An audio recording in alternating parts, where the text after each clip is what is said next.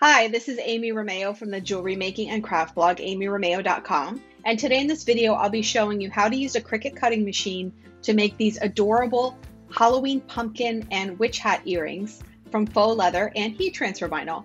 It's a really easy and fun project, great if it's your first pair of faux leather earrings with a Cricut. And I have the free SVG file for you on my blog in my resource library, and I'll show you how to grab that so you can make these too. So if you're ready to dive in, let's get started. Okay, let's go over the tools and materials we'll be using to make these cute jack-o'-lantern with witch hat earrings. I'll be using the Cricut Maker, but you could also use the Explore Air 2 or the Cricut Joy. I'll also be using the purple strong grip cutting mat and the green standard grip cutting mat. This one will cut faux leather and this one will cut the heat transfer vinyl. So the faux leather that I will be using is a solid black, and I'm going to put some foil iron-on the back just to add some stiffness and a little pop of color, make the earrings look more professionally finished. And I'll have links to all of the materials that I'm using in the description of this video, as well as in the written tutorial on my blog. The pumpkin and the little elements of the hat, I will be cutting from glitter heat transfer vinyl. This is Caesar brand. The colors are great. The quality is really nice. You could also use solid orange, solid colors, whatever you prefer. To press the earrings together, I'll be using my Easy Press Mini from Cricut. You could also use a regular Easy Press or even a home iron on a low heat setting with no steam. And I'll be using my pressing pad to protect my work surface when I press. This is a little Teflon cover sheet that I've trimmed down to size. You could use a Teflon sheet or parchment paper or butcher paper when you're pressing your earrings. When I'm cutting the faux leather with the Cricut, I'll use some blue painter's tape to tape it down to the mat. And I'll be using my weeding tools, my Cricut weeding tool, my or a pin pen if you have one of those, some regular craft scissors, and I will also be using my jewelry making pliers to attach the earring hooks. This is 2 pair of flat nose jewelry pliers on my blog. It's going to be design number 187, pumpkin with witch hat earrings, and I will show you how to find that in my library in just a moment. But the design that I'm giving you includes the earring holes that you'll cut with the Cricut, but I always like to have my 1/16 inch hole punch on hand to just finish up the holes if they don't cut all the way. Again, I'll have that linked for you. I'll be showing you how to attach earring hooks, just traditional earring hooks with 6mm jump rings. And I also want to show you, if you don't want to use a traditional hook, I want to show you how you can attach these little stud earrings with these cabochons. And this is a really fun way to dress up your earrings and make them look a little more modern. By the way, if you like this cute little ghost design, this is one of the designs in my Halloween earring SVG bundle. I'll link to that for you. It's super popular in my shop and you might like some of those. And if you do end up doing the stud earrings instead of the hooks, I'll show you the studs and the little Druzy cabochons, the glittery circles, and I'll be using some yellow top Gorilla Glue for that. So let me hop over to my blog and show you how to get the resource library and get the file. So my blog is amyromeo.com, and from the home page, so on my blog at amyromeo.com, on this top menu bar, you'll see an option for the resource library. You can click there and scroll down. If you don't already have a password, then you'll need to click on Get a Password and let me know what email address I should send the password to. You'll get the password right away, return to the resource library, and there will be a little box for you to enter the password. Once you're inside, all of my projects are numbered, and you will be looking for number 187, pumpkin with witch hat earrings. It's not here yet, but it will be when you visit the library. So you'll need to click on the blue words and download the SVG. It will be in a zipped folder, and you'll want to unzip the folder before you can upload the SVG to Cricut Design Space. Then once we're in Cricut Design Space, you'll click on Upload Image to locate your unzipped loose SVG file, and you will select it, and it will appear here in your recent uploads row. So I will click on it to select it, and I will click Add to Canvas. So once the SVG has loaded into your canvas in Cricut Design Space, you can see there are 4 different colors of materials we'll be using in this project. The black faux leather for the background, and then the heat transfer vinyl shapes will layer on top. These are already sized perfectly for earrings. You could size them a little bit smaller or a little bit bigger if you'd like to, just by dragging this arrow or adjusting the size box. I don't recommend adjusting the size too much because then it will make them more challenging to weed. So go ahead and click the Make It button. And Design Space will separate all the different materials onto separate mats. So the first one that we'll cut is the black faux leather, and I always like to make a note of the size material that I need to put on the mat and the location of the mat that the material needs to go on. So it looks like I want to cut a piece of faux leather about 3 inches square for the black faux leather portion of the earrings. You don't need to mirror any of the mats in this project because both of the earring shapes and designs are symmetrical. So when they cut, they'll work. It works, I promise. You don't need to mirror anything. So go ahead and click Continue. And I like to cut faux leather using the faux leather paper thin setting. If you don't have that setting, you can click on Browse All Materials and search for it, and then click to select it. The faux leather paper thin setting works with the regular fine point blade that comes with the Cricut Maker, the Explorer, and the Joy machines. That's the blade that I use to cut faux leather, and it works really well. So I will go ahead and select that. And then for pressure, I always choose more pressure when cutting faux leather. So we'll go ahead and I'll show you how I cut this faux leather portion of the earrings, and then we'll return to Cricut Design Space and I will show you how I'm going to cut all of these glitter heat transfer vinyl layers. So I've trimmed a piece of the black faux leather to the size that I noted in the matte preview screen, and then I trimmed a piece of the foil iron-on heat transfer vinyl that I want to put on the back of the faux leather.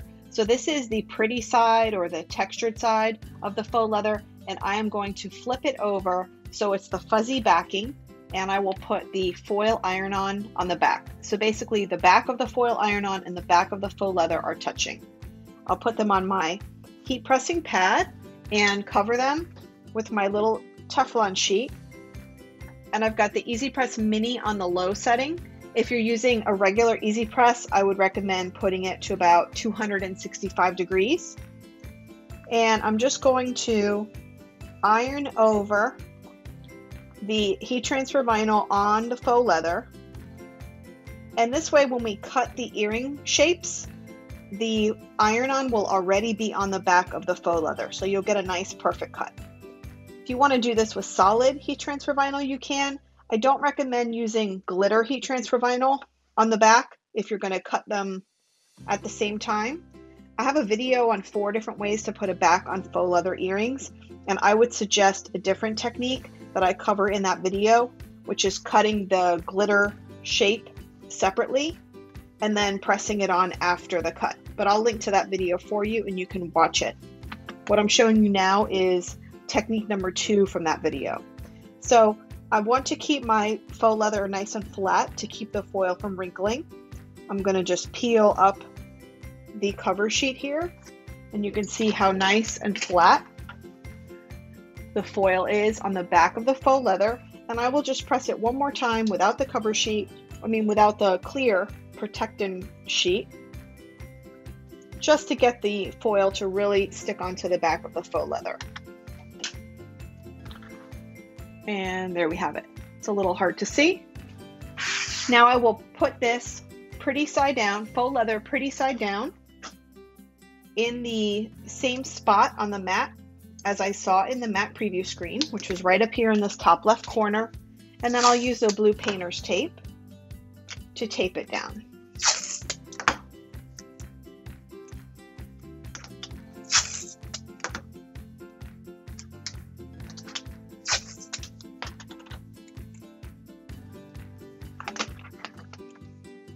If you have a brayer, I recommend rolling over your piece of faux leather to get it really nice and stuck to your mat. And we'll load it into the Cricut.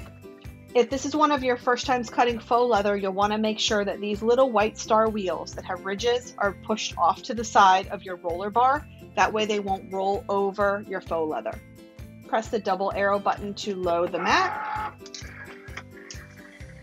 And I'll press the C button to begin the cut.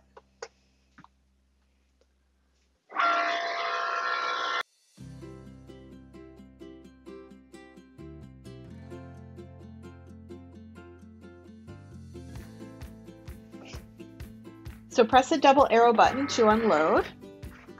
You can check the cut and repeat the cut as many times as necessary. Just don't unload the mat. Keep pressing the C button to cut. And here you can see our little shape cut out very nicely. And if the hole doesn't cut all the way through, don't worry about it because we can always punch the hole manually with the hole punch. And there's our other little shape. So there are 3 other mats that need to cut from the glitter heat transfer vinyl. I'm going to show you how I get started on the first one, and then I will cut the rest of them to save some time and weed them so that they're ready to press. So I've cut my little piece of glitter heat transfer vinyl, again to the size shown in my mat preview screen. Let me go back over to Design Space and show you. So the next mat that we want to cut is the orange one, and I'm going to click on Edit just to show you how I see what size material I need to cut. Again, these don't need to be mirrored. And for this one, I want to change my material setting. I like to use glitter vinyl, and I like to use default pressure. And sometimes I will repeat the cut when I'm using a nice thick glitter heat transfer vinyl like this Caesar brand is. So let me go ahead and put my heat transfer vinyl face down on my mat. If your mat is not nice and sticky, then use some blue painter's tape. That always helps. Here it is, and I will go ahead and load the mat. For the other 2 mats, I will repeat the same process using the purple and the gold, and I will use my sharp weeding tool to weed away the excess, so I'm left with only the shapes that need to cut, and we'll be ready to press our earrings.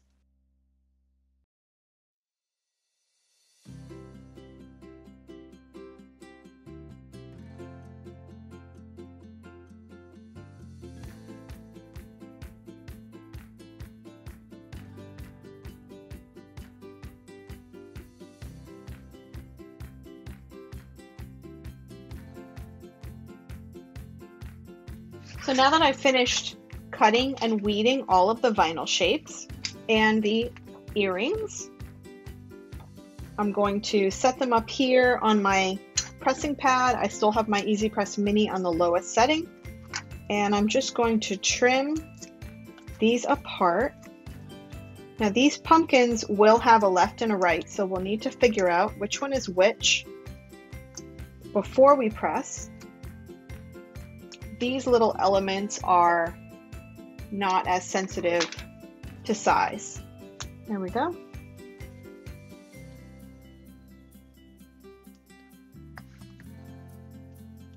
Okay, so these are in place and ready to press. Again, I'll cover them with my little Teflon sheet and press for just 5 to 7 seconds. This will be hot, so be careful. Try to peel back the cover sheet, and if the vinyl peels up with the cover sheet, then just place it right back down and press again, but this looks good. Let me show you how cute those look. Then we'll go ahead and put on our little purple band for the witch hat. And I designed these earrings so that you could mix and match the band colors. You could make the pumpkin in solid or glitter, whatever you prefer.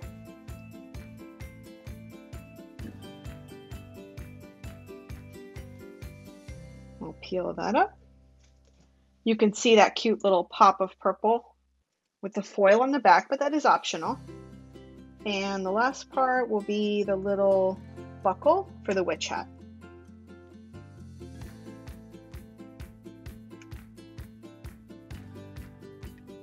Okay.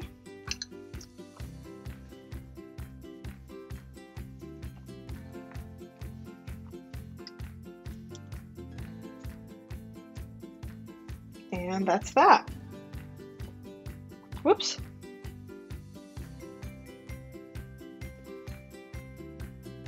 Aren't they cute? They're a little hard to see, but they are very sparkly and very cute. Now the little holes didn't cut all the way through with the Cricut, but that's okay because I'm going to use the 1/16 inch hole punch and just make those little holes real quick. The nice thing is when the Cricut tries to make the hole, it will make a little mark, so it's easier for you to see where the hole should go. I like to put the earrings front to back so they're lined up perfectly, and that way the holes will be in the same spot on both earrings. And you can punch these both at one time. Just punch. There we go. And we've got a nice little hole up there. So let me show you first how to put on a regular earring hook, and then I'll show you how to use those little studs. So this is a 6mm jump ring, and this is a regular earring hook. The earring hook loop, we need to turn that with pliers. We need to turn it 90 degrees so that it's facing a different direction so the earrings will hang straight. And let me show you how I do that. I grasp the earring hook between my thumb and forefinger very tightly, and then using flat nose pliers, I grab the loop and I just twist 90 degrees. So instead of the hook, let me see if I can show you this. Instead of the hook being this direction, now the hook, I'm not sure if you can see that, the hook is facing forward. Okay, so we need both of our, if you're putting hooks on both, you need to do this for both. And then I will open up the jump ring. I like to use 2 pliers to open the jump ring. I put the opening of the jump ring facing up at the 12 o'clock position, and then pliers, I grip on one side of the 12 o'clock, and with the other flat nose pliers, I grip on the other side, and I just twist up with my wrist to open up that loop.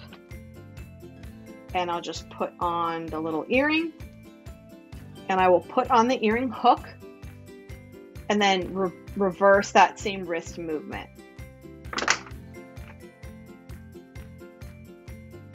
And that's that. How cute is that? So if you wanted to do these little studs, on Amazon, I bought a package of these that have multiple sizes. And the reason I bought this pack is because it has the loop going in the direction that I want it to go in. So this is a bezel set stud, and we're going to glue the little cabochon right in there. Can you see this loop down here? This loop is facing in the direction that we need it to be. Like I just showed you how we turn the earring hook. This is the direction that we need the loop to be so that these earrings will hang straight. A lot of these studs on Amazon that have the loop going sideways, and you cannot use pliers to twist it like you can with the earring hooks. It will break. So I'll link to these for you. This is a special listing that I found. The only drawback is it does have multiple sizes. But the good news is these little Druzy cabochons come in lots of different sizes, and I'll link to them for you. Basically, the box is assorted full of all these cute little colors. So let's see, what should we do? Maybe we'll do orange. These are in a stainless steel finish. So I will use, from my little jump ring box, I will use the color that is closer to stainless steel. And again, we'll open the jump ring. And attach the earring, attach the stud, close it up again. I like to do this first so that I have something to hold on to while I apply the glue. So this is just a little tray, and this little 12mm cabochon is going to fit perfectly inside. So I like to use the yellow Gorilla Top glue because it does have a brush, and you don't need a lot of glue. I'm just going to brush here inside the little tray, and then drop the Druzy in. Isn't that cute? So let me know in the comments which version you liked better, the one with the regular earring hook or the one with the Druzy cabochons. Also, let me know if you're going to try these in glitter heat transfer vinyl or in solid colors. I'd love to know. So again, if you liked this project, I also wanted to show you, I have these really cute skulls on my blog, skull earrings, and I will link to that for you. This is also in my free resource library. So if you're enjoying making Halloween earrings, you'll want to grab these. And don't forget to check out my Halloween earring SVG bundle, which is also in my shop. It's been very popular, and I know you'll love a lot of those shapes. And if you love this project, I hope that you will subscribe to my channel. I have lots of Cricut earring tutorials that I think you will really enjoy. And thank you for watching.